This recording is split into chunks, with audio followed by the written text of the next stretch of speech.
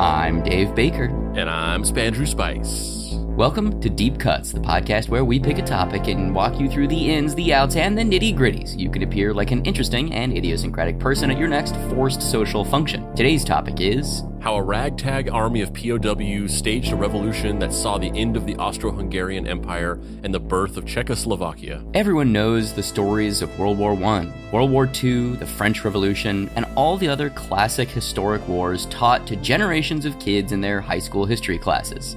But fewer know about the labyrinthian sequences of events that led to the formation of Czechoslovakia in the mid-1900s. It involves the fall of four empires, an underdog army of Czech and Slovak POWs banding together to trek 6,000 miles across the Siberian tundra, Indiana Jones-style adventure and intrigue, and the seizing, consolidating, and redistributing of power that is still having effects on the world stage to this day.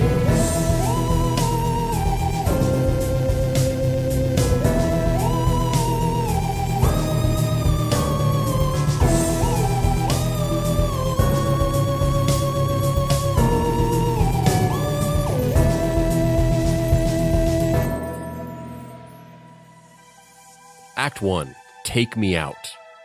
Adventure. It's a word we hear a lot, mostly from people trying to sell us something. A movie where Ryan Reynolds or The Rock wanders around jungles and historical landmarks and bickers with people in between fight scenes where somehow no one important gets hurt. An overpriced trip anywhere but here. Some tangential product of colonialism stripped of its rough edges by distance and time. Maybe just the newest flavor of a blended coffee drink. In this era, when everyone's a critic, people sometimes make hot takes about how being a character in a big, over-the-top action thing like James Bond or Marvel Comics or The Elder Scrolls would actually really suck. What with all the killing and stealing and catastrophe stuff. But that's kind of the point. Adventure in fiction hinges on characters doing stuff we wish we could do, but don't actually want to. People love it when characters survive absolutely hellish stuff and somehow get what they want, dust themselves off, and ride out into the sunset. Tonight we'll be looking at a true story in that general mold. It's a story about a fight against injustice with the odds heavily stacked against our protagonist, and with all the trappings of an Indiana Jones-type 20th century pulp adventure. Gold, trains, the back of beyond, failing empires, the French Foreign Legion, arrogant German aristocrats, and their helmeted goons. Camaraderie, it's all here. We just need to start with some background, and the end of an age. This isn't a story about the Hyborian Age, but tonight we'll be looking at an age that might feel just as remote and fantastical to you. Europe before World War II. This was an era when industry hadn't yet completed its transformation of the world, when peasants were still the backbone of the economy, and when the eastern part of Europe was carved up by the mighty empires. Our story begins in one of these empires.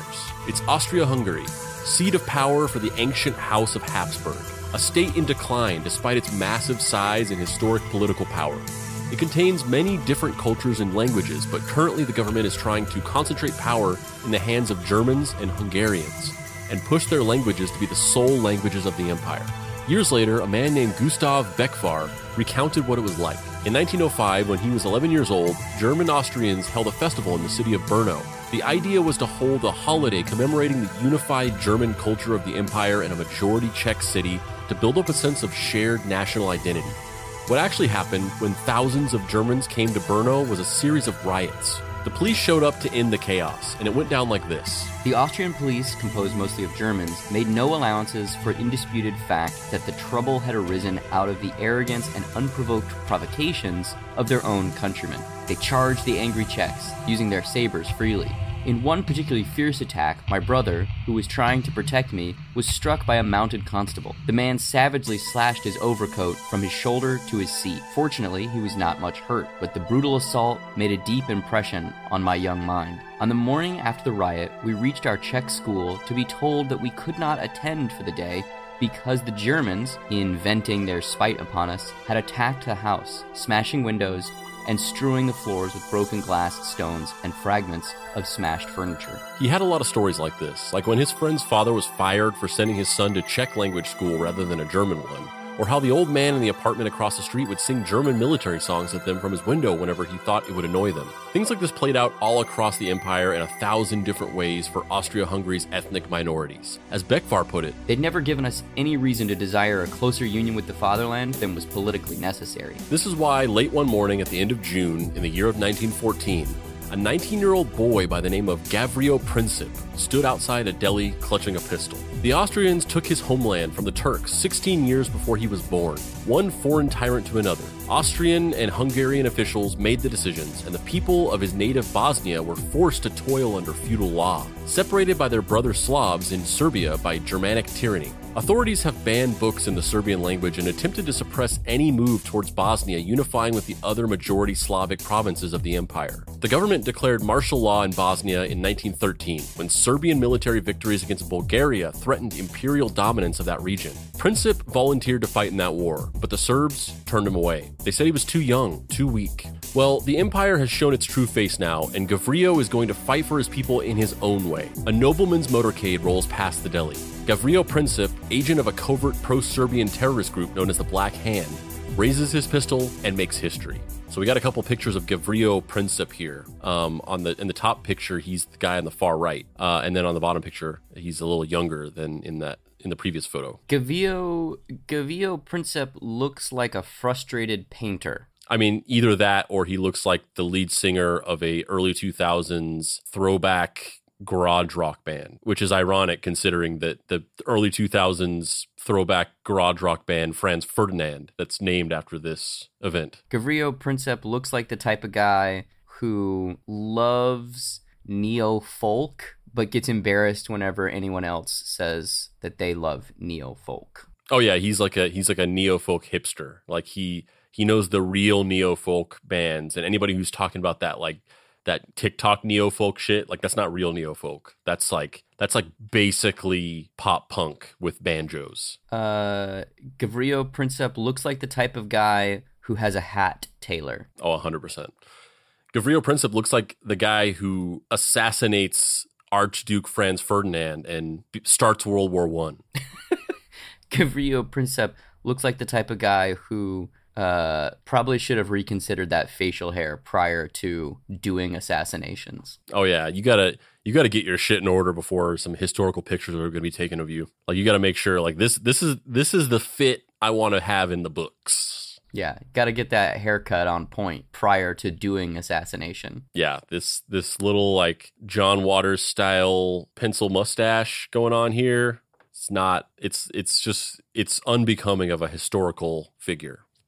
Like, this doesn't make me want to aspire to assassinate an archduke. Nah, This makes me side with the archduke. Yeah, it makes me sympathize with him. Like, come on, he's just on a leisurely drive, a Sunday stroll, doing nothing wrong. Just being a duke, just duking around. Yeah, just duking around the city. Duke's one of my favorite fucking G.I. Joes. You know who's not my favorite G.I. Joe? Weird pencil mustache. Yeah, no, yeah, He's more like a fucking goddamn. I can't even think of the name to make the joke. Just those like shitty dollar store knockoff GI Joes, whatever they're called.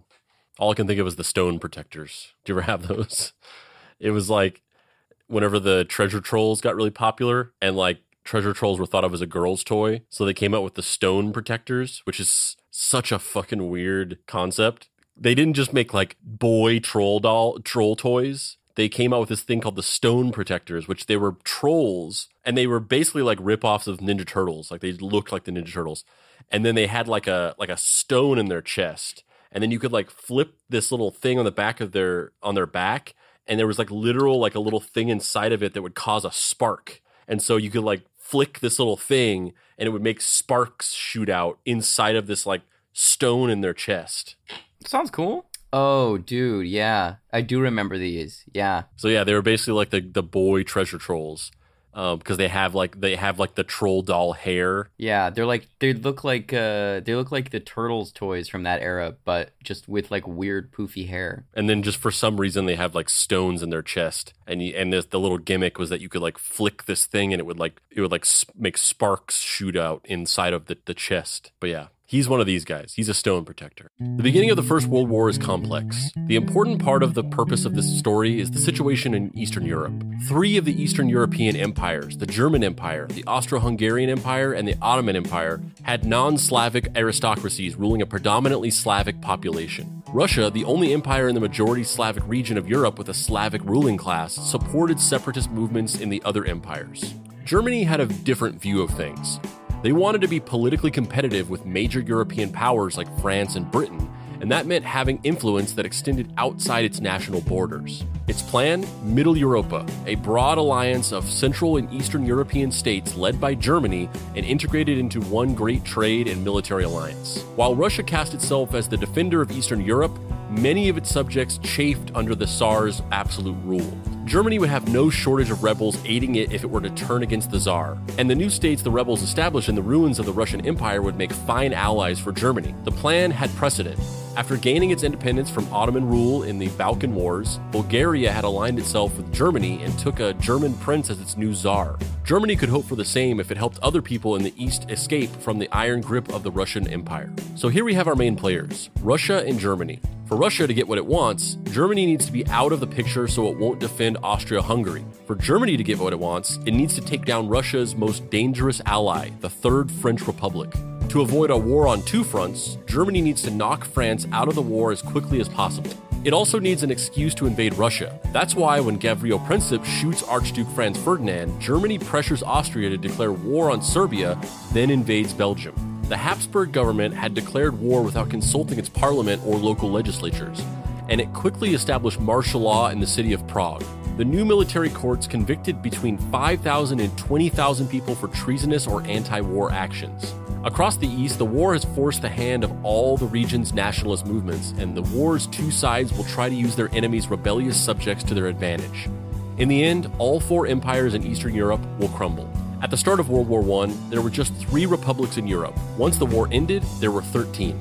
But enough background. Let's meet our heroes. In 1914, a newspaper headline announced, "The ancient Czech, Bohemian, language still continues to be spoken in Prague." When a New York newspaper tried to explain the difference between the peoples of Austria-Hungary, they listed Czechs and Bohemians as 2 different ethnicities. Czechs had very little recognition outside of the empire, Slovaks even less. It would take a special kind of person to even communicate their situation inside the empire to the outside world, let alone secure foreign aid for an insurgency.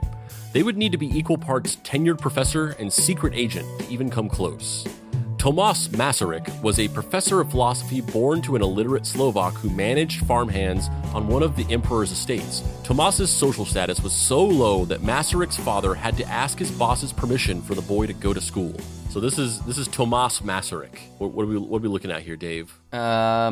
Facial hair that is definitely overcompensating for a life of abject poverty, because that goatee is a rich man's goatee. Yeah, he's full Colonel Sanders. Yeah, that someone is rich and part of the aristocracy when they have glasses that don't have ear stabilizers. Yeah, Tomáš Masaryk, he looks like he had the world's first extensive Japanese tentacle porn collection.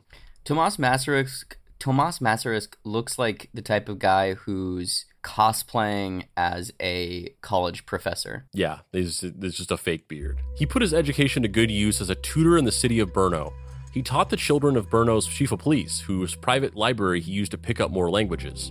When the chief of police in Brno got a position as a chief of police in Vienna, Masaryk followed to continue educating the man's children. There he studied at the University of Vienna and acquired a doctorate in 1876. The next few years went very well for Tomáš. While he was visiting the University of Leipzig in Germany, he met a rich American woman named Charlotte Garrigou, and after a courtship that apparently involved a lot of enthusiastic discussion of books, they got married, and took Garrigou as his middle name in a gesture of respect. The couple settled down in Vienna, and the newly rechristened Tomáš G. Masaryk got a job teaching at the university. In 1882, Czech protests for self-governance led to a series of street fights between Czech and German students, and the imperial government decided it would be a good idea to split Prague's Charles University into Czech and German halves. Immediately, Tomáš applied for a position as professor of philosophy at the new Czech college. Emperor Franz Joseph himself personally evaluated all the nominees in a shocking display of unwillingness to delegate, and accepted Masaryk because the Minister of Education thought he would be a moderating element.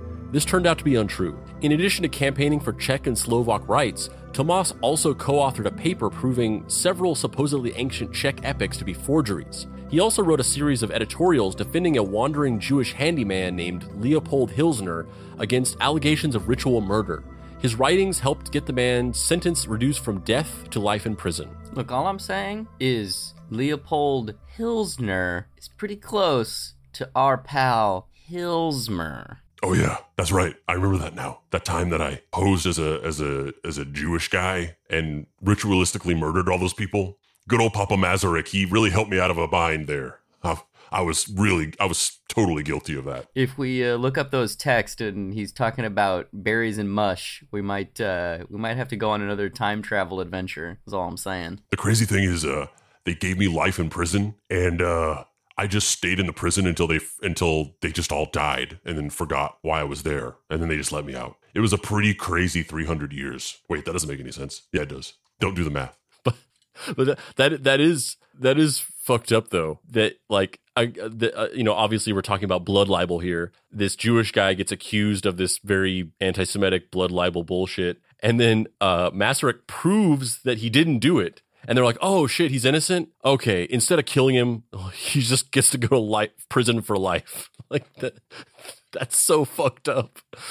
Oh, he's innocent. Okay, then he just life in prison for him then. He's still Jewish. I mean, he's still a Jew. He's still a Jew. Life in prison. Gavel, gavel, gavel. He also said that Hilsner was a notorious rascal who ought long ago to have been put in a reformatory. Sounds like me. But that's a far cry from wanting someone killed. Naturally, people accused him of being paid to write an article by Jews and protested his lectures. The first time they did this, Masaryk wrote, I was not afraid to come here. I therefore ask you to hear what I have to say. On the blackboard. He spent the rest of the class chalking arguments against all the allegations screamed by the crowd.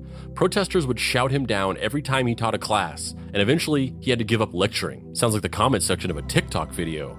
Hey! Despite it all, Masaryk worked his way up the political ladder, and in 1900 he became leader and sole parliamentary representative of a minor Czech nationalist party in the imperial parliament called the Realist Party. In March of 1914, in the face of large numbers of Slavic parliamentary representatives refusing to cooperate until they achieved national autonomy, Emperor Franz Joseph I adjourned parliament and assumed dictatorial power. This was also the year Gavrilo Princip shot Archduke Franz Ferdinand, and the Austro-Hungarian Empire entered into the First World War. Now we're back where we left off. The war had just begun, martial law was spreading across Austria-Hungary, and tensions between minority parties and the imperial government were at an all-time high. While Professor Masaryk was on a business trip in Italy, the government of Austria-Hungary began to execute Czech journalists and politicians. Imperial officials arrested his daughter Alice, and his wife Charlotte succumbed to depression so strong it eventually landed her in a sanitarium. If he ever wanted to see his family again, he would need to recruit spies, help the empire's enemies win the war, and make the case for the total dissolution of the Austro-Hungarian Empire. As he put it, my mind was made up for good. Austria must be opposed in grim earnest to the death. So before we move on, just to kind of like, as we're getting into this, kind of touch on the larger narrative here and kind of like why we're talking about this story. First of all, this was an episode that was written by Lewis Poggie, who is a recurring guest writer for the show. He wrote the SCP series, and then this is another episode he's written. And both he and we find this very fascinating because, number one, this story just doesn't really get talked about in the sort of common historical pipeline that we tend to learn about most of like the major historical events surrounding the last few hundred years.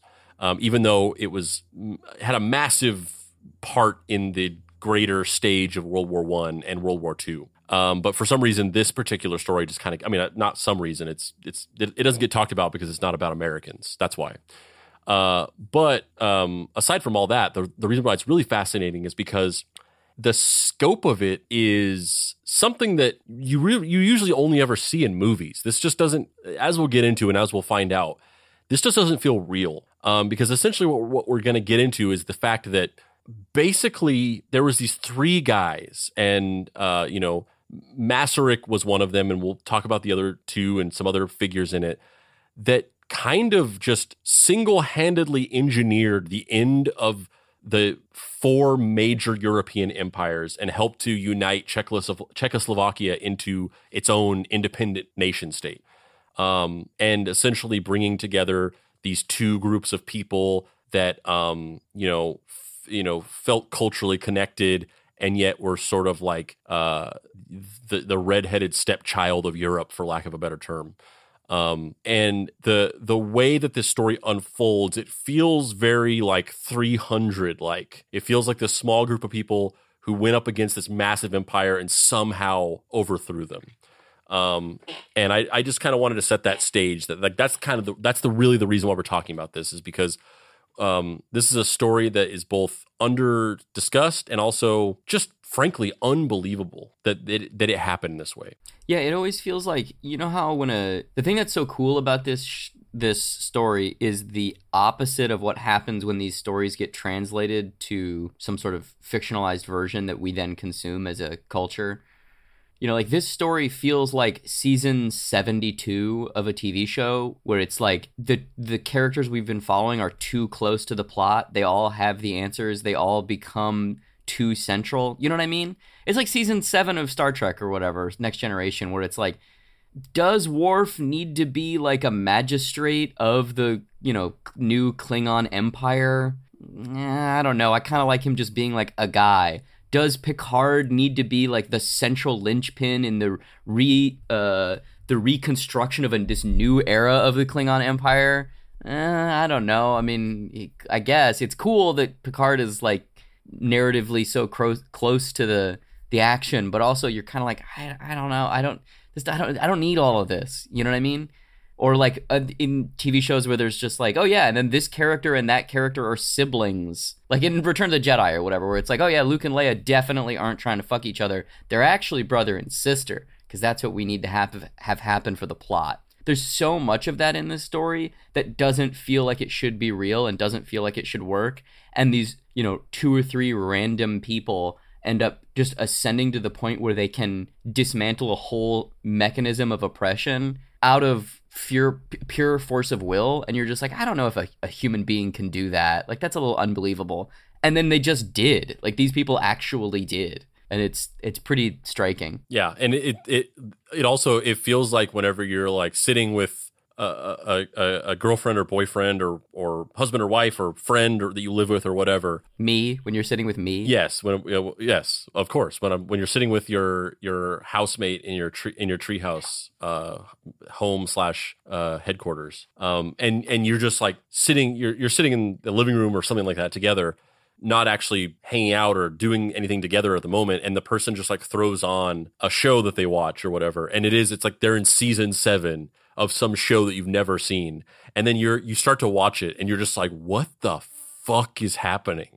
Like it might as well be a different language to you because you're so confused about all the 7 layers deep like plot developments and inside jokes and like accumulated storylines that you literally, it doesn't resemble human life. You're just like, what the fuck is this? Yeah, like I don't know that I need Tasha Yar's evil Romulan clone to come back. Maybe Tasha Yar can just stay dead. Damn, that joke fell flat on its fucking face. But yeah, but also in all seriousness, the other thing that you said, that is what's striking about it, because you especially now, like there's a lot of discussion about the current state of the world and things like rise of fascism and overturning corrupt political systems and fixing broken or malfunctioning societal levers of power and systemic ways in which our culture and society functions, economic disparity and things like that. And people talk a lot about this idea that like there has to be this long game reforming of these things where people, organizing and, working in communities to change things at the local level over time will accrue into this slow snowballing of societal change where like, maybe our grandchildren will live in a utopian society or whatever. Like that's the way that people discuss these things. And this almost feels like the opposite, where these like couple of guys, they were just like, well, I want to change this. And then they just like did it within their own lifetimes. They were just like, mic drop, bitches. Yeah, they were just like, we have no time to waste. Let's do it now. Fuck it, we'll do it live. Fuck it, we'll revolution live. Before Mazower left Prague, he had set up a covert organization he codenamed Mafia to conduct business inside the empire. And from Italy, he sent his friend Emanuel Victor Vasca to the United States to make contacts amongst its Czech and Slovak immigrant communities. One of Mafia's best recruits was the Austrian Interior Minister's butler, who dutifully sent Masaryk copies of any confidential document that passed through his employer's hands. Like, this doesn't sound like a real thing. This sounds like a spy movie where you're just like, but it doesn't actually happen. Like that's the thing. It's like you watch spy movies and people are like, actually, like being a spy is really boring. You just like sit there and wait for a long time, and then this doesn't feel real. Especially when it's just the added detail that it's his fucking butler, like this fucking evil Alfred Pennyworth motherfucker just out here like undermining. He's not even evil. He's on the right side. This dude rules. Fucking love this butler. This butler deserves his own butler. This is what they should have made that Pennyworth TV show about. Oh, you mean Pennyworth, Batman's butler? Or what was the show called? It was called Pennyworth for 2 seasons, and then the 3rd season, it was Pennyworth, the origin of Batman's butler.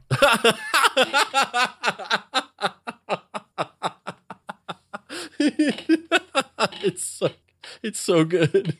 I saw a billboard with that on it, and I was driving. We were driving. It was like in Hollywood or something like that, and I was with my wife, and I just started laughing out loud when I saw that because it was so funny to see it on a billboard. It's so ridiculous and stupid, and she did not understand why I was laughing that hard.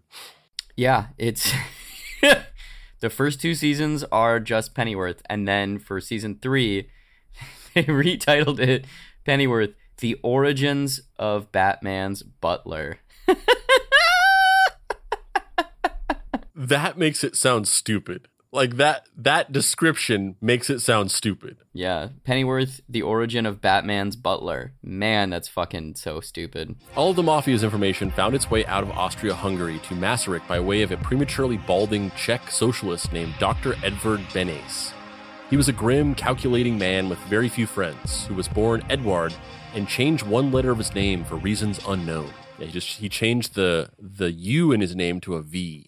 I mean, reasons unknown. I know the reason. It looks cooler. He was like, I'm a big fan of churches. Yeah, where they just like, I'm a big fan of those things that just like use the old style V to mean a U, or 2 Vs to mean a W, like The Witch or churches or that indie band Always. It was Beneš whom Masaryk entrusted with knowledge of all his contacts overseas and his numerous and extremely detailed contingency plans for possible war scenarios. These included Russia successfully invading the Austro-Hungarian Empire but then being pushed out in a counteroffensive, the total collapse of imperial authority, or Masaryk's death. And this is Dr. Beneš, Masaryk's American operative. Edvard Beneš looks like the type of guy who stays just a little too long at the coffee shop. Yeah, speaking of which, he looks like Pennyworth. Yeah, he does kind of look like Alfred Pennyworth, yeah. So he was like, that's why he picked a butler. He was like, you get it. Birds of a feather, am I right? Butlers of a feather, am I right? We got to stay together. We got to stick together. What do you mean, sir? You know, people like us. Americans? No. Like, you know, the thing we share. Male pattern baldness? I was going to say premature baldness? No. I'm not going bald. What are you talking about? You know, we're butlers? You're a butler, sir? Well, I mean, not literally. Like, I don't actually, that's not my job, but like, my blood is butler blood. I got butler blood running through my veins. You look at my face. Look at my face. You look at my face and it says one thing: butler. I wouldn't have thought that if you hadn't mentioned it. But being a butler is just my job. Like, I don't love, like, this isn't like my ethnicity or like my culture. Like, I went to college and was going to be an engineer, and then things went sideways, and now I'm just like some guy's manservant. Like, this isn't good for me. Right. Wink, wink. Butlers forever. Please leave, sir. I'll have your documents sent over to Russia shortly, but I don't want to see you again. Please stop coming. Send a letter. Meanwhile, the Empire sent thousands of Czechs and Slovaks east to fight the Tsar. Many of them thought the war would be over quickly. Few wars in the 19th century had lasted more than a year. Accepted wisdom was that armies just didn't recover from the early defeats. Czech and Slovak resistance formed slowly. The problem began with Russia's sizable Czech and Slovak immigrant communities. At the start of the war, Tsar Nicholas tried to deport all German and Austrian males of military service age for the purpose of national security, Immigrants formed Czech and Slovak councils to argue that they should be exempt from this.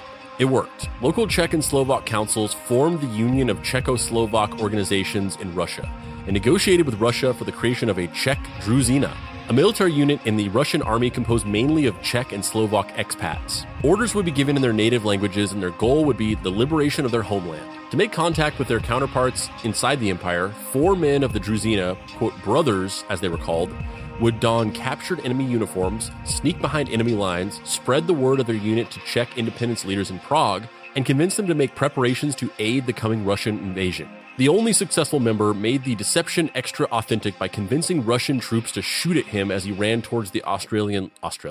Get him, mates! Get him, mates! Get him! This is one long border. That's not a border. Now that's a border. The only successful member made the deception extra authentic by convincing Russian troops to shoot at him as he ran towards the Austrian lines. He was quickly arrested upon arrival, but convinced the authorities he was an Austro-Hungarian who had escaped Russian prison. Upon release, he met with Czech politician Karel Kramar and told him about Druzina. He then enlisted in the Austro-Hungarian army so he could defect back to the Russians and pass news of his victory to the higher-ups. Like, this is a next level fucking on the boots on the ground shit. Very scary. I don't want to do this. No, thank you. I definitely don't. But I also feel like we do a lot of episodes about people who just like try to do like crazy schemes and then just fail horribly. Like they're like, I have an idea for how to do this, and then it just doesn't work at all, and then they just completely fuck themselves over. I'm just thinking about like Charles, whatever his name was, the army captain who wanted to get out of going to the Vietnam War, so he escaped to North Korea and then just ended up a prisoner of war for like 40 years. But these guys, like, they just like did it and it worked. They were like, all right, we're going to do some fucking crazy James Bond shit. I'm going to run across the Russian-Austrian border, and I'm going to have Russian soldiers pretend to shoot at me, or really shoot at me with real bullets, so that the Austrians are convinced that I'm a defector. And then I'm going to ingratiate myself with them, and then I'm going to enlist in the army so that I can get transferred back to Russia so that I can escape. And he did it, and it worked. The Czechs and the Slovaks were built different. That's why they didn't want to unite them. They're just like, these guys are fucking superheroes. They're just like it's a culture of John Wicks. If we let these motherfuckers get together, we're screwed. Are you guys united? Yeah, I'm thinking we're united. It really was too, because like the whole, John Wick, he went on the revenge tour because they killed his puppy, and Mazower, he engineered this entire thing because they made his wife go insane. He's like, you don't understand. My wife's American. They can't handle this shit. They can't handle abject fucking oppression and like just death and destruction at their doorstep every day. Their psyches can't process it. Yeah, you don't get it. These Americans are fucking weak. Land of the free, home of the brave? No, more like land of the, they need to be a couch potato for a weekend to heal after a long Friday night. She saw one public assassination and it just broke her brain. The Druzina worked as scouts behind enemy lines. They knew the geography of the empire and its local languages, which meant they could read imperial maps, talk to prisoners in their native tongues, and predict what the enemy might do. They were good enough to convince the Russian high command to start taking volunteers from POW camps. Volunteers only, because the loyalty of an enemy soldier you force to fight for you tends to be low. Russia took a lot of Austro-Hungarian prisoners. About a third of the empire's army ended up in a Russian prison camp by the end of the war.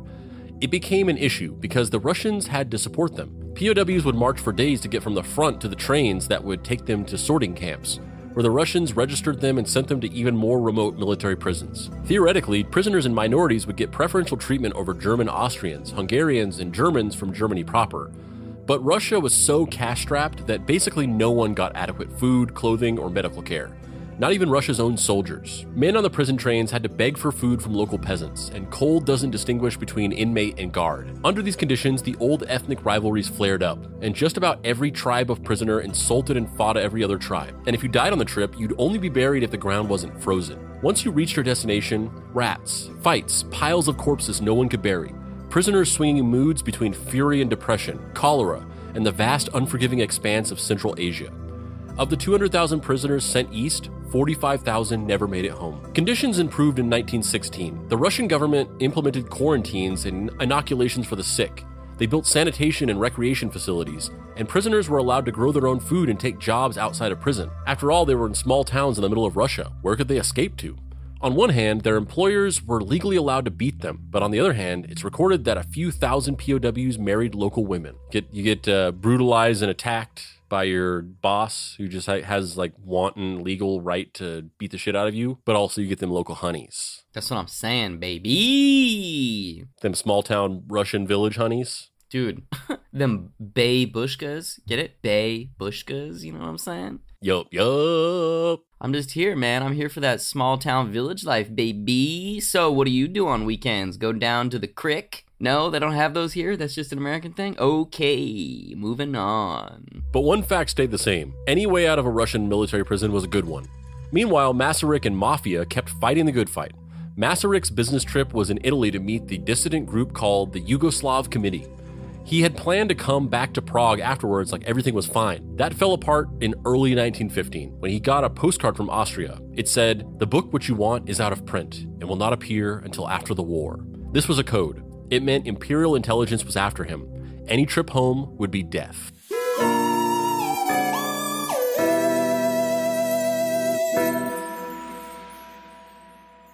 Speaking of death, Dave, have you been experiencing ego death lately after your litany of projects have been slated to release to the public, thus concluding your years of creative search for inner peace? I'm not convinced any of these things are going to come out, so I'm fine. Yeah, I'm purely convinced that the Yahweh will intervene and something will happen, and all of these things will just never manifest. But if you want to stave off that inevitability, please go pre-order Mary Tyler Moorhawk, my original graphic novel coming from Top Shelf, February 13th, 2024.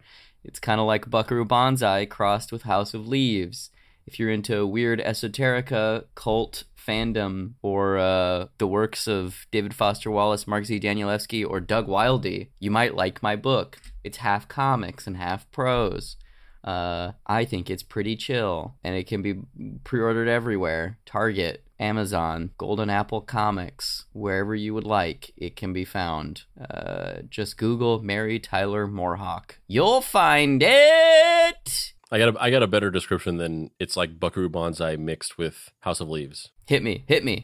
It's like Die Hard, but Dave made it, and it's totally different. Wow. Yeah, considering that it has nothing to do with Die Hard at all. That's what I just said. Yeah, that's a really good pitch. Yeah, if you're into Pride and Prejudice, but you aren't into Pride and Prejudice, this is the book for you because it has nothing to do with Pride and Prejudice. Smash the subscribe button. Please leave us reviews and go pre-order Mary Tyler Moorhawk. Thank you. Bye.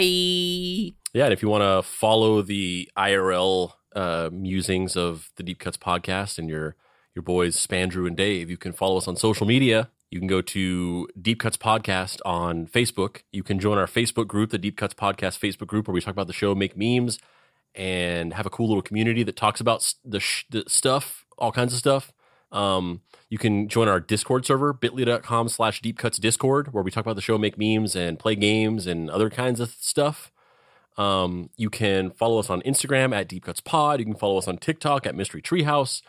And if you want to get any Deep Cuts merchandise, you can go to deepcutspod.com and click on the shop. There's hats and t-shirts and all kinds of cool Deep Cuts stuff with cool graphics done by some of our artist friends.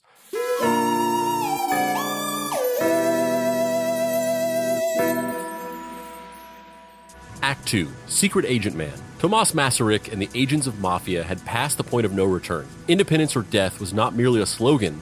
Those were their only options. Their project had 3 goals. 1, disseminate propaganda for Czech and Slovak independence. 2, aid the war effort against Austria-Hungary by passing intelligence to France, Britain, and Russia, the Entente as they were called. And 3, create a Czech and Slovak revolutionary army. The whole concept of Czechs and Slovaks working together to create one state was Tomas's idea. As he said in Parliament back in 1907, "In Hungary, we have 2 million Slovaks who belong to our nationality. A people of 8 million will not, without further ado, leave 2 million of its co-nationalists to the tender mercies of Magyar jingoism. It is our duty, here and on every possible, to inform this House, Austria, and the whole of the general public that the Magyars are treating our Slovaks in a manner which is utterly inhuman. Czechs and Slovaks had similar languages and cultures, and both lived on the northern fringe of Austria-Hungary. The best way to think about it is that Czechs were industrial, mostly Protestant, and were ruled by Austria. The Slovaks were rural, mostly Catholic, and were ruled by Hungary. As a practical matter, Czech and Slovak organizations were more powerful together. Mafia was playing the spy game, and they played hard. Many documents got smuggled in fountain pens, suitcase handles, and boot heels. Imperial agents tried to infiltrate their organization. Professor Masaryk got poisoned twice. Other Mafia agents thought it was a skin contact poison placed in his laundry. He constantly trained with a revolver he kept on hand at all times. Swiss police searched the houses of ethnic Czechs looking for anti-Austrian propaganda. Dr. Benes had 7 different aliases and was arrested by French and British authorities 5 times as a possible Austrian agent.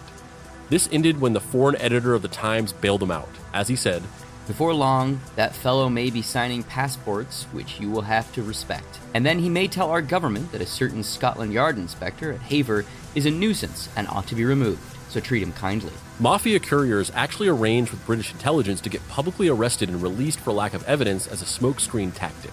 Millions of dollars poured in from the Czech and Slovak communities of the USA. Dozens of publications arguing for independence circulated Europe. Independence activists got articles published in newspapers like the New York Times and The Spectator. The governments of France and Britain gave official nods towards the liberation of Austro-Hungarian minorities. Dr. Benes said of the intelligence he sent to the French, "Every report makes people grateful and puts them under obligation to me." Agents of Mafia worked counter-espionage against German spies and saboteurs.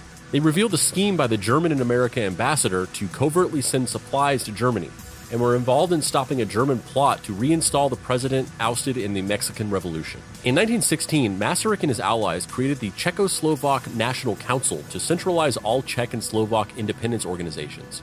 In effect, it was a Czechoslovak government in exile. All this would be pointless without their army, though. As Professor Masaryk said, "In a world at war, mere tracts on historical and natural rights would be of little avail." All hope for that lay in Russia's Česká Druzina, but those brave men in the service of the Tsar were in a bit of a tight spot. The Central Powers, Austria and Germany's faction, were pushing deep into Russian territory. They had taken Serbia and Montenegro too. In the face of all this, Tsarist officials were trying to stop the Druzina from recruiting more POWs. No less than the mad monk Grigory Rasputin told the Tsar not to take more volunteers from the prisoner camps. There was fear in the halls of power that a Czechoslovak unit would be loyal to Russian interests. Russian Foreign Minister Sergei D. Sazonov was desperately trying to keep the Druzina under Tsarist control. He saw their support of Masaryk's National Council as a threat. After all, Masaryk had written an acclaimed 2-volume treatise called Russia in Europe, condemning the empire as backwards and despotic. A Czechoslovakia built under his principles would be a wide crack in Russia's control of the East.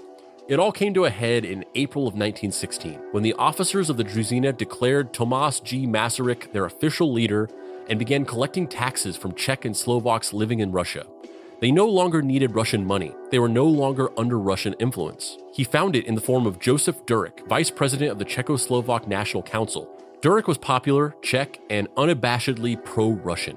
In February, Sazonov invited him to Russia to speak with the soldiers. Conveniently, the Tsar agreed to release all Slovak POWs 2 months later. Czechoslovak support for Russia was at an all-time high. Durek entered Russia claiming to be the true representative of the Czechs of Austria-Hungary.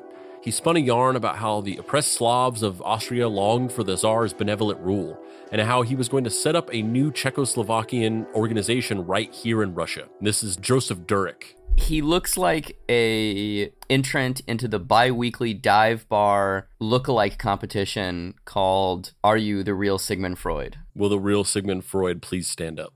He looks like the type of guy who makes people call him Siggy in bed, if you know what I'm saying.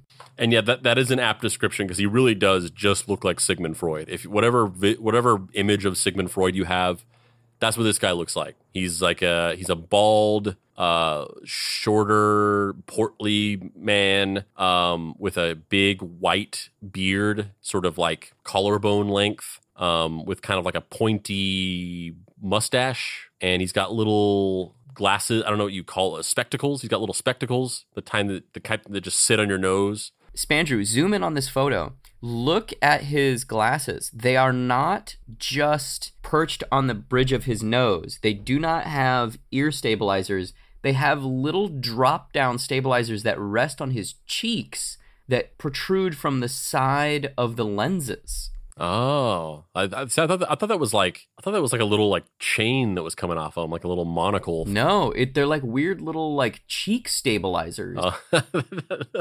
That reminds me of In the Jerk, the invention that he makes, where it's like the little like handle for your glasses in the middle, where you can just grab it like that and pull off your glasses. And then it turns out that it's causing everyone to go cross-eyed, and he gets like this huge backlash. It's just like such a weird little, like, I've got an idea to keep these stable on my face. Instead of just having them go behind my ears like every other glasses in the fucking world, they're just gonna have little cheek stabilizers. Man, these dudes just they glasses different, bro. They glasses different. If that National Council didn't act fast, the independence movement would split in two. Luckily, Mazowerich's top man was on the case. Milan Rostislav Stefanik was the son of a poor Lutheran pastor in the tiny Austro-Hungarian town of Kosariska. He'd gone to Prague in 1898 to study astronomy, and a certain Tomas G. Masaryk had been one of his professors. He coincidentally met a young Edvard Benes while he was working in Paris in 1905. This is like the Sex and the City cast of the Czechoslovakian Revolution. Like Masaryk is the Carrie, and Benes is the Samantha, and then we got what is his fucking name? Stefanik. He's the Miranda. I don't remember what the other girl's name is, but the other one, yeah, I don't. Who's Mr. Big in this? Who's Mr. Big? I'm pretty sure Mr. Big is that butler. Even though a congenital heart defect had left him perpetually weak, he embarked on a career of globe-trotting adventure doing astronomical and meteorological studies for the French government in places as far apart as Panama and Turkestan. He'd been made a knight in the French Legion of Honor in 1914 for his services to science. So this is Milan Stefanik. So the first thing that I see, one, good-looking guy, nice chin, very, stereotypical hero-looking guy. He's got these war medals, wearing a military uniform, got a little military hat on. He's got the lantern jaw. But my question is, why does his military hat have, like, Christmas filigree on it? Yeah, it's a very ornamental, decorative military hat. It's very festive. It looks like a combination of it looks like something that it looks like a military version of a hat that like Santa Claus would wear in some old painting of like Saint Nicholas or something like that. And also it looks like a cartoon version of like a hat that a king would wear, like not the crown, but like when they wear those hats that have like the weird like red sash on them or whatever. I don't know what I'm describing. I'm just like pulling from a memory that I can't even like pinpoint. But yeah, it's very Milan Stefanik, because his military like uniform is very straightforward. It just looks like an old European military uniform, but he's like business down below, Christmas up top. He also looks like they cast him specifically to be the front man of this ragtag group of like weirdo intellectuals. Like the rest of these guys, not fuckable. Milan Stefanik, little tasty, if you know what I'm saying. Yeah, and it's like a really good picture of him too. Like all these other photos we've been looking at of all these players in this story, they just look like these fucking dumpy European dudes. Like Masaryk, he's all fucked up. Benes looks like a balding butler, as we established. Durek, he looks like fucking Santa Claus himself. He looks like the Santa Claus from the Ernest Saves Christmas movie. Yeah. Mm-hmm. And then Stefanik, he looks like a fucking 1940s adventure superhero. Yeah, like, is this dude going to be starring in the newest remake of King Solomon's Mines? Like, what the fuck? And it's funny because it establishes that out of all of them, he had like a heart defect that made him like very frail. Well, you know what they say about motherfuckers with heart defects? They're pretty tasty, because this guy, he's a little scrumptious. Yeah, he is scrumptious. And it also reminds me of that movie Gattaca, because that was the whole thing in the movie, was that it was about this future society where it's essentially eugenics, where they like only like give benefits to people who are physically superior. And then Ethan Hawke's character has a heart defect, but he wants to get into this organization. And so he like switches identities with Jude Law's character, who was physically superior, but then he got into an accident and was left in a wheelchair. I forget. I haven't seen the movie in years. But he has a heart problem, and then he has to like run on that treadmill and try not to have a heart attack every time he does it. And then he pees. That's the big turning point in the movie, is how he pees. Yeah, they finally had the big third act twist is he prefers to pee sitting down. He's just like, why wouldn't you do this? You want to stand up every time you're peeing? This is way more convenient. Plus, like, if you have to poop, you're there. Mm-hmm. When the war began, he'd volunteered for the newly founded French Army Air Corps, flying experimental aircraft in 30 reconnaissance missions over enemy territory. After getting shot down over Albania, he became the recipient of the world's first aerial medevac, courtesy of noted French pilot Lewis Poggie. The limitations of aviation at the time meant this involved him walking a pretty significant distance, still bleeding internally from the crash. See, this is the thing. There's nothing left for us to do. All these guys got to do all the badass shit, and they did it all. And they're like, what? There's nothing for us to do anymore. Yeah, I'm not too concerned about that. I don't feel that's not something I bump up against on a daily basis. Is it for you? Do you feel as though there's no mountain left to climb existentially? Yeah, I mean, there's no, a you trend. don't. No, you don't. Do you really? There's a trend recently where people are asking guys how often they think of the Roman Empire, and they're saying every day. And for me, it's every minute, honestly. Oh my God, it's so bullshit. This is so bullshit. This is like a separate like gremlin persona that Spandrew just like dips into every like 6 months. Yeah, no, and as a matter of fact, I made a video about how everybody who says that is lying. I do not think about the Roman Empire every day. And yeah, no, I'm glad that I don't have to walk 10 miles bleeding internally to get to a medevac, the world's first medevac. I get airlifted out of my backyard by a private helicopter like a fucking American whenever I get injured internally. Thank you very much. He met Dr. Benes again while he was recuperating from this and began to put his high-level confections in the French military to good use. He just joins the group and he's like, I brought muffins! Check out my pies! You guys have not had a pineapple upside down cake until you've tried mine. He met Dr. Benes again while he was recuperating from this and began to put his high-level connections in the French military to good use. In effect, he became the third leg of the Masaryk-Benes-Stefanik trio as the group's Slovak representative and token conservative. He didn't trust democracy as the basis for a Czechoslovak state and wanted a king. Can you imagine that? You're just like, you're gonna forge a new nation from scratch. There's no reform. There's no like, how do we take the existing systemic structures of power and reorganize them? You're just starting from scratch and you're like, but I need to lick some boots. We need someone to rule over us. I can't sleep at night unless daddy is stepping on my throat. Like I can't imagine anyone choose. Like I understand somebody being born into a society and like sort of being like Stockholm syndrome and just accepting monarchy or a feudal system as just like the way it's supposed to be or the way it is, and then just kind of being like, yeah, we have a king. But I can't imagine anybody starting a new nation and choosing monarchy. When he entered Russia, Stefanik got in good with the Tsar's generals. His status as an experienced French officer lent the whole endeavor legitimacy. He met with Durick and hashed out an agreement.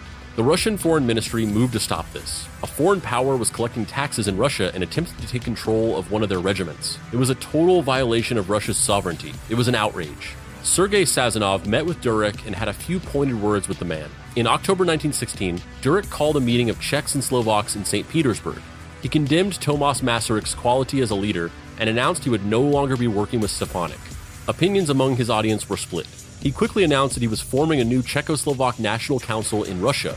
Russian officials drafted its constitution. Its official language would be Russian. Luckily, Stefanik had an ace up his sleeve. He called a secret meeting with the leaders of the movement in Russia and presented them with a series of documents proving Durick was acting under the direct orders of the Russian government. He proposed that they kick Durick from the National Council. Durick telegraphed Professor Masaryk demanding he either remove Stefanik from the council or he would resign. Masaryk replied that he wasn't even qualified to serve on the council given that he was an agent of the Russian government. The Druzina was still under Russian military command, but its soldiers pledged allegiance to the National Council. This was their oath. In the name of human and national honor, in the name of everything that is most sacred to us as human beings and as Czechs and Slavs, In full agreement with our conscience, together with our allies, we shall fight to the last drop of our blood against all enemies until we win our Czechoslovak nation complete freedom. We solemnly pledge never to run away from the battle, never to retreat in the face of any danger, to obey the command of our leaders, to honor our flag and the banner, never to beg our enemies for mercy under any circumstances, and never surrender with a weapon in hand. Sounds like the Boy Scout salute. Except with more dudes with crazy facial hair. They'd get their opportunity to get out from Russia's control. Russia was about to collapse. In 1916, Austria-Hungary got absolutely stomped by the Russian army in an offensive led by General Alexei Brusilov. Artillery barrages collapsed 200 miles of Austrian defensive lines, and the feared Russian Cossacks pursued the routed army on horseback. Entire regiments defected to the Russian side. A Slovak soldier serving in the Austro-Hungary army described it like this. The ditches of the roads were all filled with corpses of our people, and thus it happened that after an inglorious retreat, our whole brigade was taken into Russian captivity, excepting the commander, who, having a car, could run away faster. It's estimated the Austrian army took between 475,000 and 750,000 casualties in the Brusilov offensive. 266,000 to 400,000 of those turned up in Russian prisons. They'd lost more than 2/3 of their manpower, and a whole 40% of their army had deserted. The Czech and the Slovak units in the Russian army proved themselves here. General Brusilov put it like this. They fought magnificently at the front under me, and always displayed great bravery. I posted them at the most dangerous and difficult points, and they always carried out the tasks allotted to them with great gallantry. They gave us a whole series of plays, dances, fights, farces, songs, and balalaika orchestras. The men of the Czech Corps played an important part in this entertainment and contributed greatly to its gaiety. There was no great gaiety in Austria-Hungary. The Kaiser of Germany forced the Austrians to surrender their army to direct German military command. The government of Austria-Hungary at this point intended to pursue a peace deal under any circumstances, but they now had no political or military power. The U.S. ambassador to Austria described the mood in Vienna as complete and utter despair. This could have been good for Russia. It wasn't. Despite totally crippling the Austro-Hungary Empire, Russia was now desperately short on food and manpower. The Russian army drafted a bunch of untrained peasants to make up numbers. Unwittingly, the government had signed its own death warrant. Unrest had been stirring in the Russian Empire since before the war. Wartime inflation and shortages just made it worse. The Russian government refused to negotiate with any labor leaders. Meanwhile, the Tsar was constantly hiring and firing ministers on the advice of Rasputin. In October 1916, the Department of Police warned a revolution might be in the works. Alexander Kerensky was widely known as a reasonable man. He led an opposition party in parliament, and it took a lot to make him angry. When the entire cabinet of Russian ministers walked out of parliament in the face of an angry crowd, he gestured to their empty chairs. He began a speech with, "You must annihilate the authority of those who do not acknowledge their duty. They must go." and launched into a list of every failure of the current government, culminating in him screaming, "Is this stupidity or treason?" and here's this Sith Lord-looking motherfucker, Alexander Kerensky. Look at this guy. He's either about to destabilize the balance of the force, or he's going to drop the most fire gothic new wave album of the 1980s. Yeah, for real. You know, do you know the Spider-Man villain Hammerhead? He looks kind of like a live-action Hammerhead, because he's got that flat hairdo, you know, that Hammerhead uses when he just, like, runs into people with the top of his head. Yeah, I love this guy. I love his vibe. I love the fact that he looks so grumpy that even when they're taking this photo of him, he can't just like ungrump for 30 seconds. Like, look at this motherfucker. That dude wakes up and this guy has resting bitch face, and I love it. Yeah, he looks like he's an advisor on the council of the Emperor from Star Wars. Like, he's the guy that's like, the rebels are pushing back our forces in Glumkant. We must send more allegiances there. Or he's the third secret member of Tears for Fears. This motherfucker was in Bauhaus and then quit, went into politics, rose through the imperial ranks, and became definitely not Grima Wormtongue. The government immediately banned all copies of his speech, but they got around. Later, a general named Laver G. Kornilov would say of it, "Without that manly and daring act, it would not be possible to arouse the proletariat and the army so unanimously." And also, songs from the big chair just wouldn't have been the same. Shout, shout, Let it all out. These are the government officials that we want out. Come on. I'm talking to you. Rise up. In modern times, you know we gotta save the Slavs. The Tsar dismissed another prime minister. The replacement got harangued in parliament, and a group of aristocrats shot Rasputin and threw him into a canal. The general public was outraged, even though they hated Rasputin. He had worked his way up from an unemployed drunk in a small Siberian town to spiritual advisor to the royal family. A career that began with wandering from monastery to monastery with only one set of clothes had led to a position where he could eat, drink, and fuck his way through all of the Russian high society. If a nobleman acted sketchy and gave bad advice, he'd be dismissed from his political position. Rasputin acted sketchy and gave bad advice, and he got killed for it. It seemed unfair. In February of 1917, Tsar Nicholas left St. Petersburg to go command his army personally.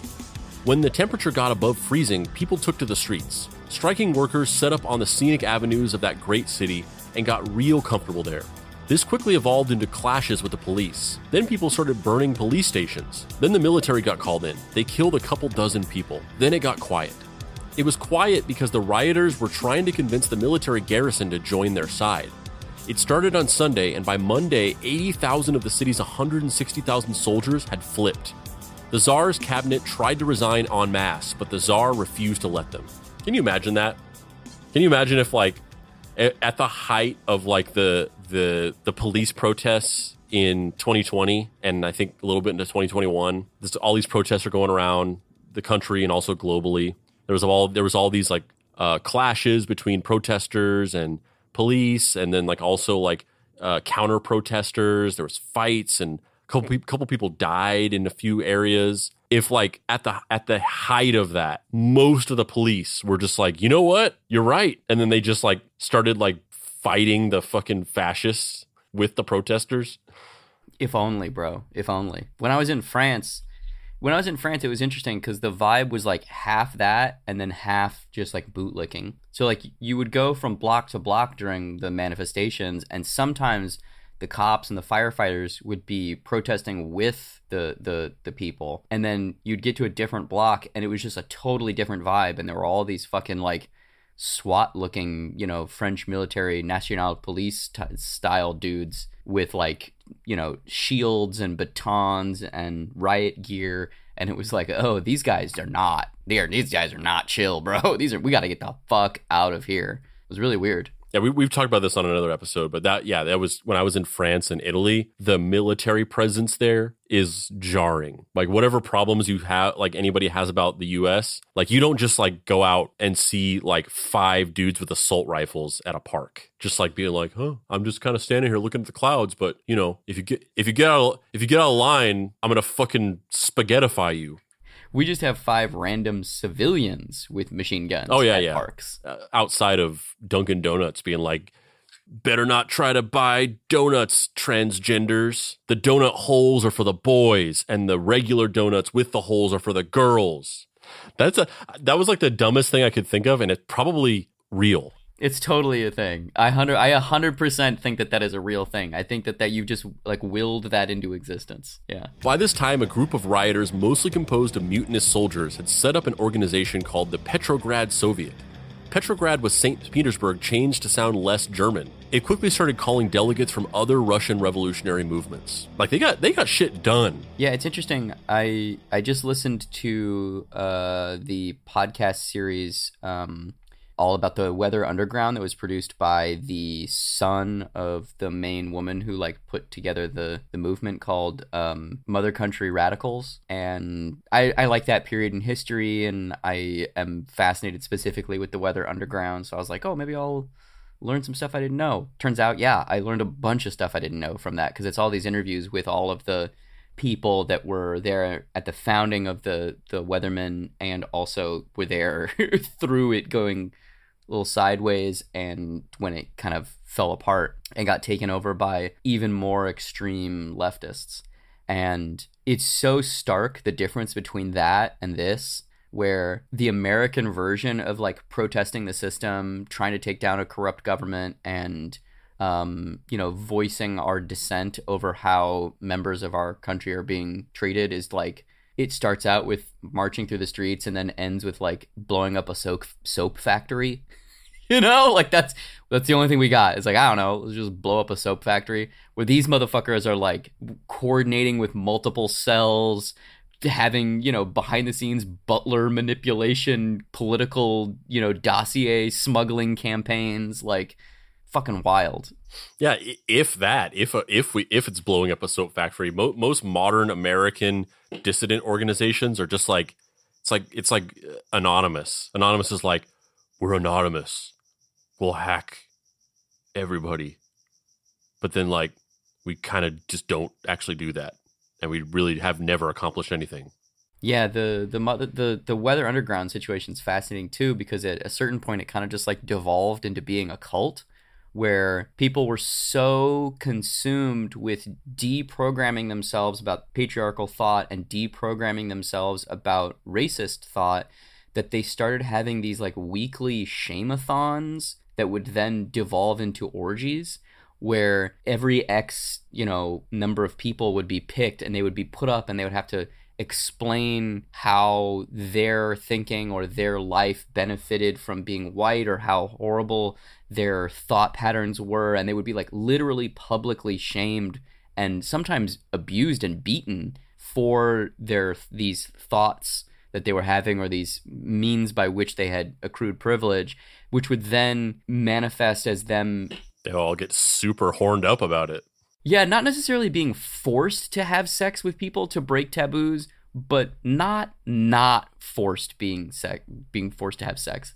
It's very interesting to see how so many of these positive, progressive ideas just spool up and spool up and spool up until you become this just like insane parody of what you actually think, because you're attempting to create an environment that can foster real, writ large, scalable change. It's fascinating, especially when after all of these terrorist attacks that they committed happened, and then the cells splinter and people are in hiding for literally 30 and 40 years, working dead-end jobs, raising kids, having families. It's wild stuff. Jerking off, thinking about their white privilege.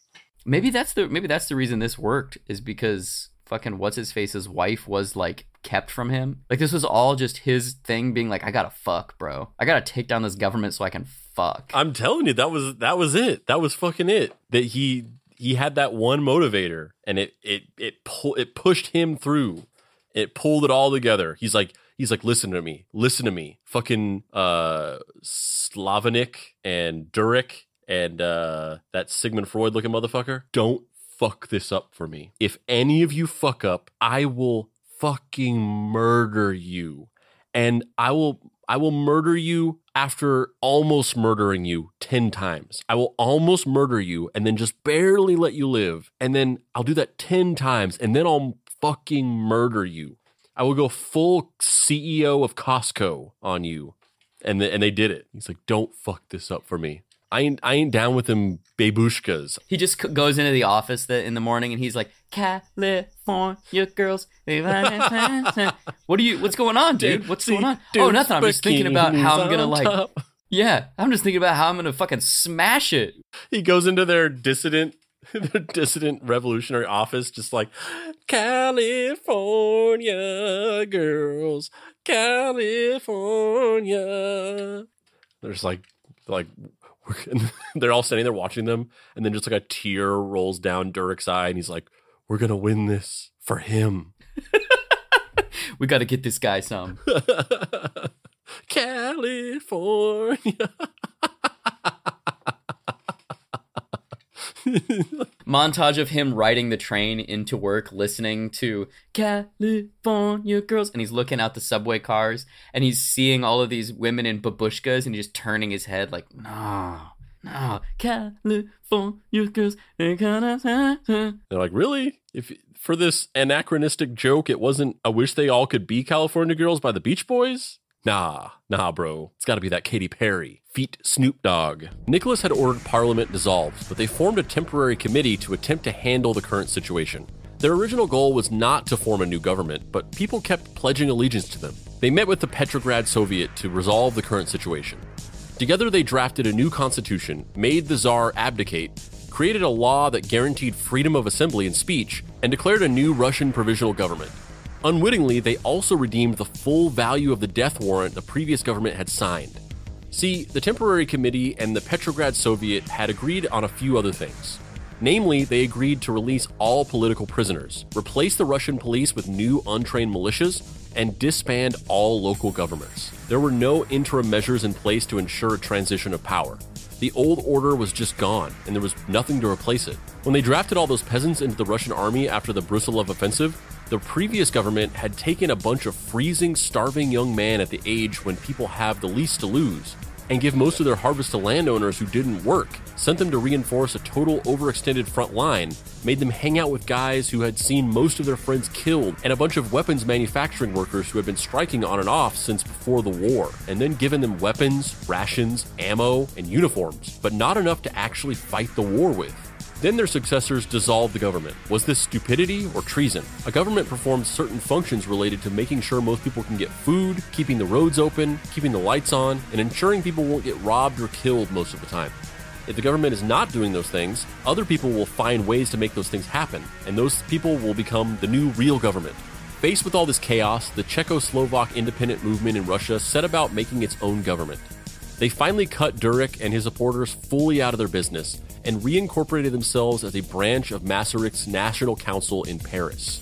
The Druzina was now free from Russian control and truly the army of Czechoslovakia. The last Czech and Slovak POWs could leave prison and join them, and the quest for statehood could enter its next phase. A Hungarian POW described what the mood was like in his camp when they got news of the February revolutions. Their, quote, military prison was actually an abandoned hotel with no heat in the small town of Urbit. A group of drunk prison guards stumbled into the courtyard, carrying their boots and firing shots into the air. They passed around bottles of vodka with the prisoners and sang songs from the French Revolution as they celebrated the Tsar's arrest and oncoming end of the war. The camp's old commandant was leading men in an impromptu parade around the yard with a red banner aloft. They took down the barbed wire, and guard and prisoner alike were able to go free. The problem was that they were in a small Siberian town, and the only way out would be the trains. Whenever one started up, soldiers swarmed it, filling it beyond capacity. Bodies would accumulate outside railway tunnels where people riding on the roofs of train cars had fatal impacts with the top of the tunnel. Soon the railways were littered with corpses and wrecked trains. This is another thing to put into perspective. Like, imagine if there was sweeping prison reform in the United States, which, for the record, absolutely should happen.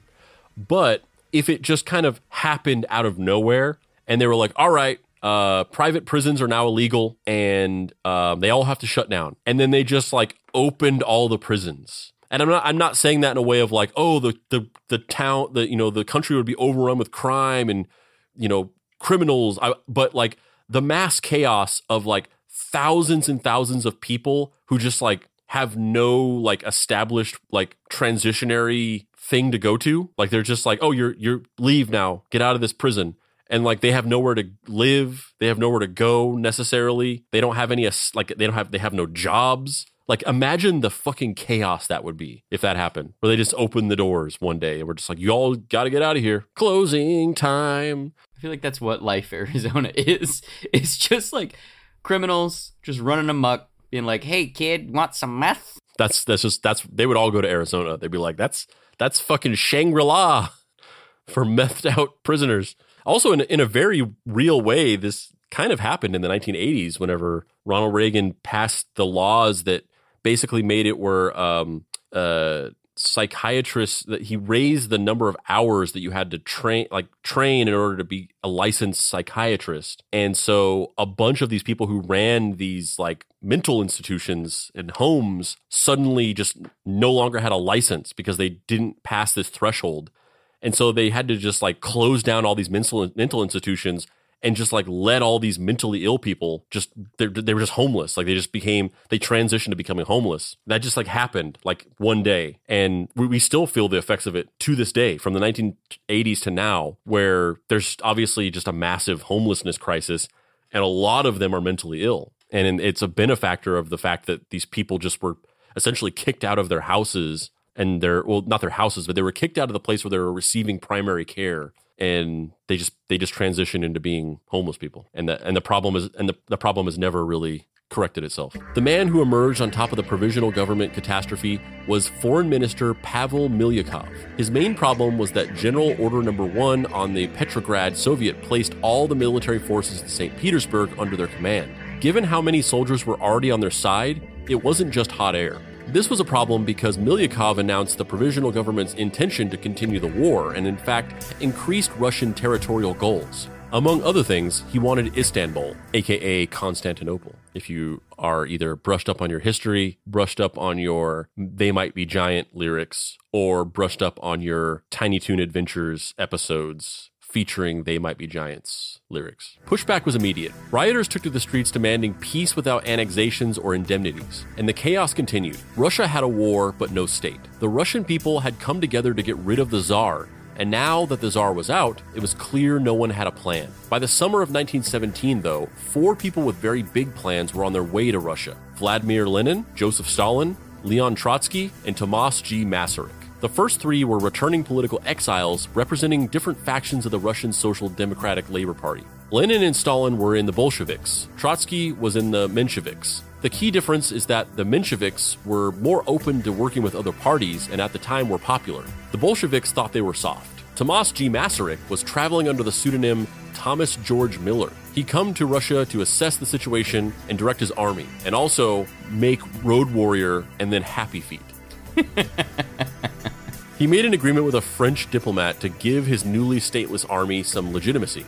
Czechoslovak soldiers would be incorporated into the French army as part of the French Foreign Legion, hence the Czechoslovak Legion. The French Foreign Legion is one of those things that I just nebulously know about because it's like referenced in cartoons a lot. I can't even like pinpoint one specific one, but there was just a thing. It became a trope where in like cartoons and like maybe just like shows, it was a thing where if somebody like wanted to run away from home or like got into trouble and was trying to escape, they would say that they were going to go join the French Foreign Legion. And that's like primarily what I know that from. Also, I feel like I've watched a bunch of movies that are like, maybe they're World War I movies? I don't know. But the French Foreign Legion is always depicted as like coming in and saving the day, and they have interesting hats. That's all I really remember. Yeah, and I guess the thing is that it's a French military that basically allows like expats from other countries, and if you join it, like you can come live in France without going through the other legal channels of immigration. Sign me up. Right now, let's go. I'm turning this off. The Russian army was in a very bad position in the summer of 1917. The empire fielded 15 million soldiers in total during the war, and 55% were dead, wounded, or in enemy prisons. The dead alone made up 1.3 million men. General Mikhail Alexeyev had to go to St. Petersburg and tell the provisional government and the Petrograd Soviet that the Russian army was defeated. The provisional government's Minister of War, Alexander Kerensky, decided to bet the war on one last all-or-nothing dice roll, despite threats that the men would kill their general if he ordered another offensive. They gathered together the surviving loyal soldiers of the decimated Russian regiments, grouped them together as shock battalions, and supported them with as much artillery as they could scrape together. One of these shock battalions was made of 3 rifle regiments from the Czechoslovak Legion. They fought well. At the Battle of Zuborov, they broke through 3 successive fortified enemy trenches and captured more than 3,000 Austro-Hungarian soldiers and 15 artillery pieces. One soldier recalled, "I approached the enemy with 10 grenades, and the first rifle came from the Austrian I took it from." 2 of the Austro-Hungarian regiments were majority Czech, and many of their soldiers just defected to the Legion once they realized whom they were fighting. The fame they earned at Zuborov led to a new influx of POWs signing up for their ranks. The Russian army, on the other hand, would never recover. Another 170,000 Russians were dead or wounded. 230,000 had been taken prisoner. 55% of Russian losses were soldiers that simply surrendered to the enemy. So many soldiers pretended to be sick that illness reports rose 200%. The popularity of the Bolsheviks skyrocketed, as they were the only political party willing to advocate immediate peace at any cost. The German Empire led to a counteroffensive in July of 1917. The Russian front line collapsed. A Bolshevik soldier described it as such. Authority and obedience exist no longer. Persuasion and admonition produce no effects. Threats and sometimes shots are the answer. For hundreds of miles, one can see the deserters, armed and unarmed, in good health and high spirits, certain they will not be punished. Back in St. Petersburg, the situation was getting worse. With even more protests on the streets and Bolshevik popularity on the rise, Kerensky started sending raids against the Bolsheviks. Lenin fled to Finland. Trotsky got caught. Stalin disappeared into the underworld of St. Petersburg. When the prime minister resigned, Kerensky took his job without giving up his position as Minister of War. He moved into the Tsar's Winter Palace, where soldiers camped out in the ballrooms and hung their laundry off the walls. He ordered General Kornilov to attack the garrison of the Petrograd Soviet and demanded his ministers make him dictator. Then he fired Kornilov by telegram. Dang, the breakup text? Damn, he got that breakup text, bruh. He got that, I'm not feeling it anymore. You aren't even worth saying this in person. And there's going to be like some emojis in this shit. Like a little like, it's not you, it's me with a little crying emoji, heart eye emoji, and then prayer hands emoji. Kornilov refused to stand down. He attempted to raise the army in a revolt to depose Kerensky, disarm the Petrograd Soviet, and save Russia. Germany was closing in and their state was collapsing from the inside. This wasn't about right and wrong. This was their last shot at survival. He wrote his plea as an open letter to the newspaper Novo Vremya. People of Russia, our great country is dying. Her end is near. Forced to speak openly, I, General Kornilov, declare that the provisional government, under the pressure of the Bolshevik majority in Soviets, is acting in complete harmony with the German General Staff and is killing the army and shaking the country. The terrible conviction of the inevitable ruin of the country compels me in these frightful times to call upon all Russians to save their dying land. All in whose breast is a Russian heart that beats, all who believe in God, in the Church, pray to Him for the greatest miracle, the saving of our native land. I, General Kornilov, son of a Cossack peasant, declare to one and all that I desire nothing for myself other than the salvation of our great Russia, and vow to lead the people through victory over our enemies to the Constituent Assembly, where it can determine its future destiny in the form of its future political life. I cannot betray Russia into the hands of her ancient enemy, the Germans, who would make slaves of the Russian people. I prefer to die honorably on the field of battle so that I may not see the shame of degradation of the Russian land. People of Russia, the life of our native land is in your hands. Their army did nothing, and he surrendered on September 1st of 1917. That makes it awkward. You publish this impassioned plea for people to rally up behind you, and they're just like, nah, and then you have to surrender. Like that's egg on your face. Couldn't you guys couldn't just like humor me for a little bit? Just put up a little resistance? No? Nothing? All right, cool. Sick. Yeah, that's a real Larry David moment. That letter ended with Meanwhile, Masaryk was doing gangbusters recruiting for the Legion. He had multiple Czech and Slovak newspapers circulating the POW camps in both daily and monthly forms, and volunteers were joining in the thousands. In early 1918, the Legion numbered a little over 47,000 soldiers. And just to reiterate, this is like three dudes who were just like, you know what? Fuck this shit. Czechoslovakia for life, bitches. And then just like bootstrapped this whole thing. Yeah, it was the real rise and grind mindset paid off here. Yeah, hustle. These guys were hustlers. This was hustle culture to the max. He was just posting TikToks being like, I do the 100, 100, 100 method. I recruit 100 people into the new Czechoslovakian division of the Foreign Legion, and then I send 100 emails asking for people to donate money, and then I kill 100 motherfuckers who stand in my way, because we're gonna have a free Czechoslovakian state, goddammit. And then I think about my wife for 100 minutes. I'm here in the garage. I was just taking a buggy ride through the St. Petersburg hills. But you know what's better than this nice fancy carriage is revolution. I don't even call it revolution anymore. I call it freedom units.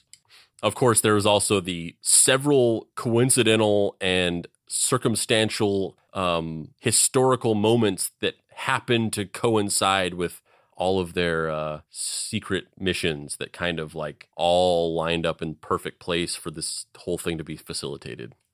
So it wasn't just them doing it themselves. There was a bunch of crazy shit going on that just kind of happened to work out for them. But Still crazy that it's like 3 dudes. It's like 4 dudes, and like one of them kind of was an asshole, and they just did this whole thing. And then the 4th dude was like Dave Mustaine getting kicked out of Metallica in their early days, and then being replaced by Kirk Hammett. Durek was Dave Mustaine. Yeah, but even so, they still used a bunch of his solos and bullshit on those records after he got kicked out. Mm-hmm. And then he went on to form a not as successful but still very successful competitor band. He's still around. He's doing stuff. He's still around making music that I honestly prefer to Metallica, and I actually really love Megadeth, and I love the music, but I also love the weird kind of like 1980s style conspiracy theory lyrics to them. But I would never want to actually meet or hang out with Dave Mustaine because there's no way he's not like a hardcore QAnon guy.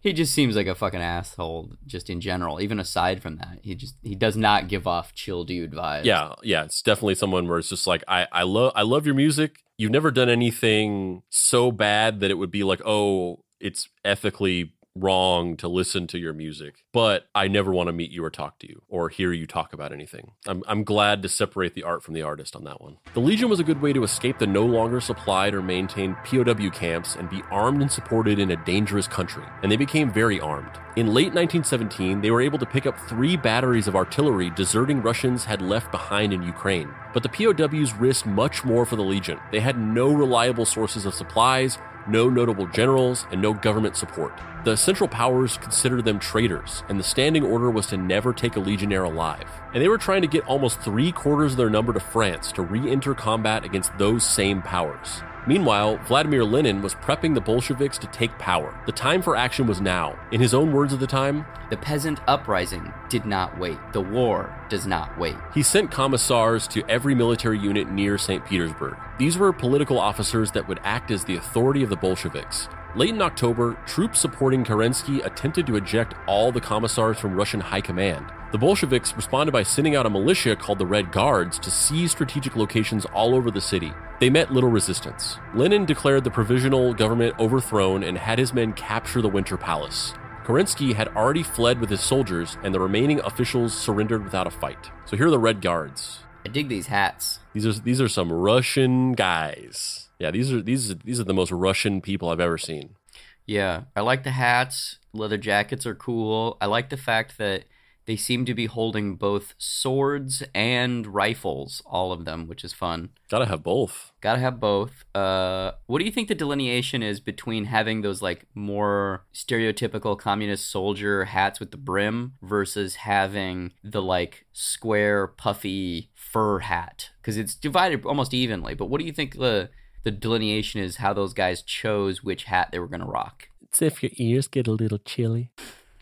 Yeah. My little tips, my little ears get a little chilly sometimes. So I like myself a little bit of I like to wear the little furry hat, but it's just because my ears get a little chilly. If you zoom in on this guy in the middle who's like squinting his eyes, he's kind of got bangs, and you just cropped his head, that guy is just like, he's a singer-songwriter who like has an indie band that has a name, but it's just him, you know? Like that guy has a band called like By the Fireside, but it's just him. While this was happening, Professor Masaryk was trapped in Moscow. He spent 6 days in a hotel besieged by Bolsheviks. While hiding out in Kiev, an artillery shell hit the room next to him but didn't explode. He saw the dead carried off in carts. The stiffened bodies were thrown like logs into little vehicles, and the head, and sometimes the hands, on the other. Like, Jesus Christ.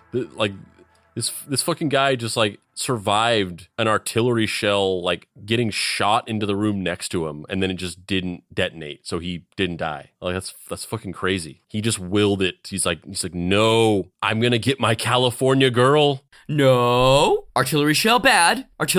No. He had like a little spray bottle. He's like, no, you don't do that. Out of here. No, you don't blow up. I still haven't reunited with my little California girl. I'm trying to see those Daisy Dukes, okay? Daisy Dukes and bikini on top. And the artillery shell's like, you're right, man. I won't deprive you of that. Back in St. Petersburg, the Bolsheviks began to set up a new government. Their goals, peace, land, and bread. At the city of Brest, they began negotiations with the Central Powers to surrender. They had no leverage for negotiation. Germany could make any demands they wanted, and the Russians would have to comply because their state had collapsed. And that's how Germany won World War I. Theoretically, they'd achieved all their war goals, but the Western nations of the Entente were still fighting. In autumn of 1917, the Bolshevik government issued the Declaration for the Rights of the Nations of Russia, which allowed the peoples of the former Russian Empire the right to form an independent state. One of the countries that did was Ukraine, where the Legion was encamped. It was now a battleground between Ukrainian separatists and pro-Soviet Red Guards. Masaryk desperately tried to keep his men out of the fighting, refusing to stay in Kiev to help fight off the Germans. He cut a deal with the Bolsheviks to get his men away from the front, and sent a copy of the agreement to the French government with the note, a proof that it is possible to do business with the Bolsheviks. Meanwhile, Leon Trotsky was trying to make the negotiations with Russia last as long as possible. He thought if he delayed long enough, there would be communist revolutions in Germany and Austria that would force the Central Powers out of the war. When the Germans made a separate peace deal with a new government in Ukraine, Trotsky insisted there be neither war nor peace. In the words of German General Max Hoffmann, we were all dumbfounded. Germany sent 600,000 troops to help their new ally Ukraine kick the Bolsheviks out. The Czechoslovaks were still Germany's mortal enemies, and now the chase was on. Legionnaires fled eastward mostly on foot, crossing as much as 96 miles a day through snow and ice to outrun the German army, in a desperate attempt to flee Ukraine. That's when things got interesting. But the story isn't over yet. There's still more thrilling espionage, globe-trotting action, and political intrigue in the quest to topple the great European empires and establish the nation of Czechoslovakia. Next week on Episode 2 of The Greatest War Story Never Told.